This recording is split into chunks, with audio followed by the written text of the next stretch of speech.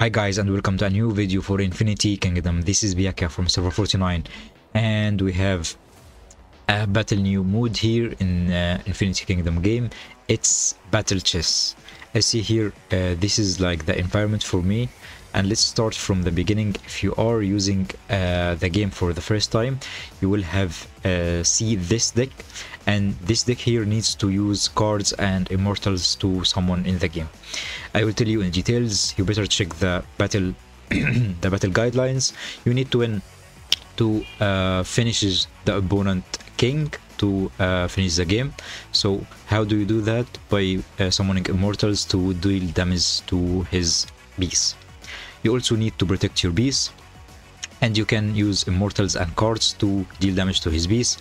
You can protect your beast also by summoning immortals or by moving your beast a little bit to the left or to the right away from the enemy immortals to avoid some damage or avoid like damage cards if he used damage cards on your beast. Let's see some of the immortals. Let's edit here. So there is a couple of immortals, and as you see here, numbers. These numbers are the energy. You start with some energy in the game, and you keep stacking energy and gaining energy per second. So the amount of energy needed per immortal here is different from each other, and also the immortals here have special attributes or special passive. So it has like patrol, and this is the move type, and the health is 250. Automatically patrol the ground every 3 seconds. It will generate 1 energy marks but loses 80 HP.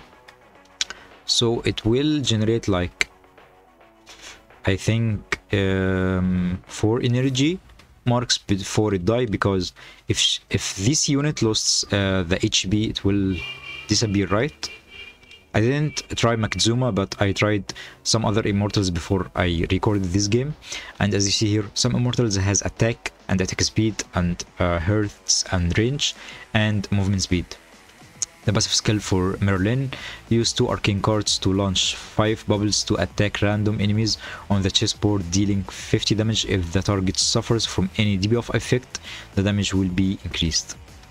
So as you see, the immortals here doesn't have the same passive skills as the actual Infinity Kingdom game. For Attila, I really liked Attila because he leaps to the enemy. He doesn't move, he just jump to the enemy or jump to the king if there is no immortals in the way, and silencing the enemy for 3 seconds. His attack is massive, but he is like an assassin, so he has low health. We have also Charles Heal. He has an ultimate skill: cast shields based on 10% of the target's maximum HP on 3 random friendly units and lasts for 3 seconds. He doesn't have attack, he has massive HP, and also his attack speed is low, and his energy is kinda high, and initiate energy is 500. The immortals I liked here, let me show you Zenobia, and I'm not going to talk about every immortal here because it's going to take like forever. So Zenobia sacrifices HP every 3 seconds to apply continuous healing to the friendly unit. She is not going to heal without losing HP. She is going to lose HP for the healing she provides. Not like the actual game. In the actual Infinity Kingdom game, Zenobias can heal without losing any HP. For Dido, she casts Ice Armor to 3 random friendly units. When they take damage, there is 50% chance to apply slow to the attacker, reducing the attack speed and movement speed by 50% for 3 seconds.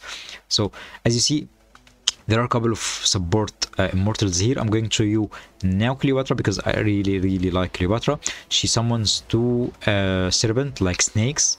When placed on the board, attacks from the serpent or itself will apply marks of serpent on the target for 3 seconds. Can only be applied once every 6 seconds. Once the targets die with the mark, a new serpent will be summoned. So if she killed someone with her auto attack or with her snakes, she will regain another stack of her snakes, so she can keep killing enemies, turning them into snakes, and this is massive. someone played against me, he summoned 2 Cleopatras, and all the battleground was filled with snakes. So it was intense. This card here is so high in energy, but this unit can't move. It causes 60 damage to random enemy every 2 seconds. Every time you use an immortal card, the cost of this card will reduce by 1 energy mark. So you can use this in your deck and use some of the cards here. The amount of cards you are going to use are going to minimize the energy used for the immortal. So as you see here, all of them have like the shape of the dragon skills, except this one. This one here cause 180 damage to all enemies in the area, and this one summons a moon altar that will loses 200 HP every 3 seconds. The moon altar will fear all enemies in the area for 3 seconds. The fear applies once every 3 seconds. So this is massive. This is a massive skill with 4 energy. This one here, copy the last arcane card you have used with the energy cost increased by 1. So if you used an arcane card and you want the same arcane card, you can use this one here and it will increase the cost by 1. So stun all enemies in the area for 6 seconds. So some of these cards heal and some of them make fear, poison, make damage. Let me show you here a skill that heals, recover 80 HP per second for 3 seconds for all friendly units, because some of these cards here only heal 1 immortal. Because as you see here, this is recovering 100 HP per second for 3 seconds for a selected friendly unit. You can use this card on Charles and make him like unkillable. And as you see, there are some amount of cards here are good. You can come and check these details here. Let me show you a quick game. And I used this card here instantly. No, I'm going to change this card with another thing. And I'm going to use something like dealing damage instead of this one, and let's go a fast game. This battle chess mode is so fast, so you can play this match like within 30 seconds, so it won't take any long. We are just going to wait the matchmaking here. Wait me from server 97.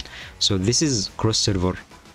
I'm going to start with my Cleopatra, but I'm going to wait to see his summons first. So he was summoning 2 support immortals or something like that. I'm going to use someone tanky. I'm going to click here, and am I going to lose? Yes. Yeah, he used lots of supports item immortals, and I'm going to use also a support immortal with my... Okay, I'm going to use this one because he summoned lots of support immortals with high damage.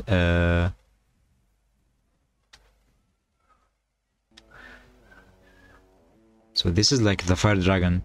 The fire dragon appears here. And it was a mistake by me to let me move here to escape from his damage. And let me heal Sid. Am I going to heal? Yes.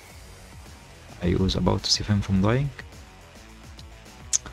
I'm going to lose this because he is using like 2 cards of Amina, 3 cards of Amina, and 1 card for Makizuma. He keep using supports. I can't compete to all of these supports on the game. So I'm going to win, make him win this match fair and square.